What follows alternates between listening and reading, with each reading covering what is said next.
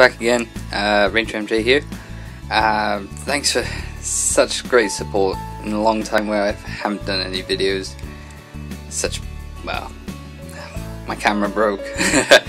That's pretty much it, to be honest. So I'm using my phone camera at the moment, and it's HD, so hopefully we can get this looking pretty good. What else is there to say?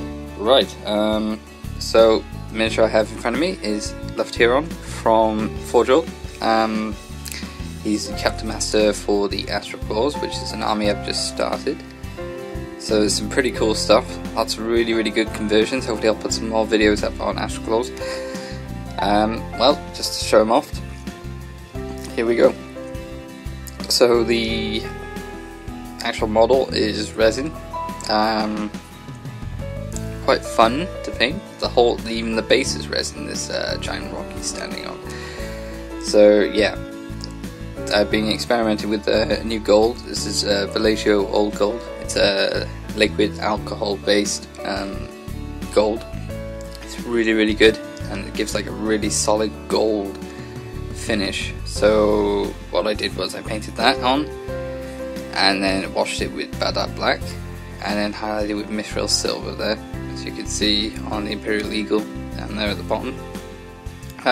Most of the armor was done with chainmail, and then with a heavy wash of Badab Black in some of the areas, as you can see here, just to add that really good clean shadow. And then the areas you can see were highlighted with Mithril Silver, and then in like some of the wider areas, just to give that extra sort of shine, like on the knee pads there. Gives a really good metallic flavour there.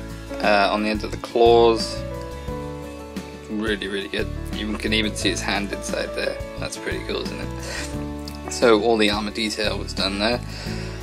Most of the blues were ultramarine blue, and then a 50-50 mix of ultramarine blue and skull white for like kind of a wear pattern, and just for, well, kind of like shading, edge highlights, things like that. I'm not too happy with the back of this banner, so does not show it that much.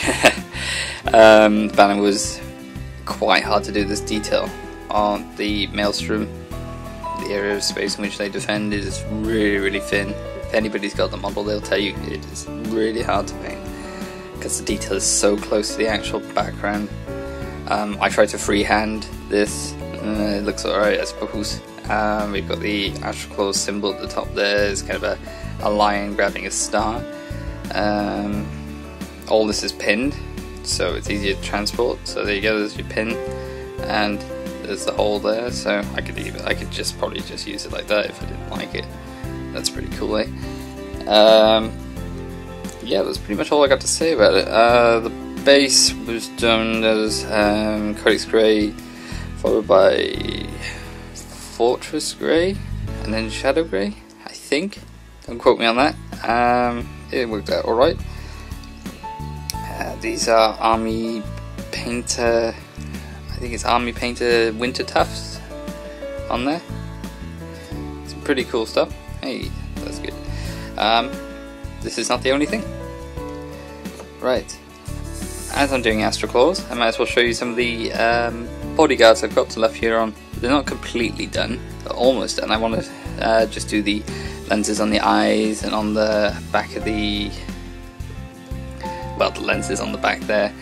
Haven't finished writing on the papers, but the armor's pretty much done. It's a really nice finish, this kind of chainmail effect, and then washed and then highlighted in some of the like areas there, and then in that area down there you can see that it just really offsets it. It's really good. And when I need to highlight this grey area here, this also was Vallejo Old Gold, washed with Badab Black. As you can see, you've got the Astral Claws symbol. These are Forge World shoulder pads.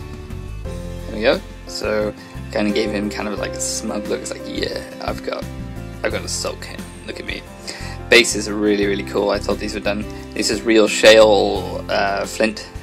This is real rock on here, which I painted. So that turned out really well, and some static grass there.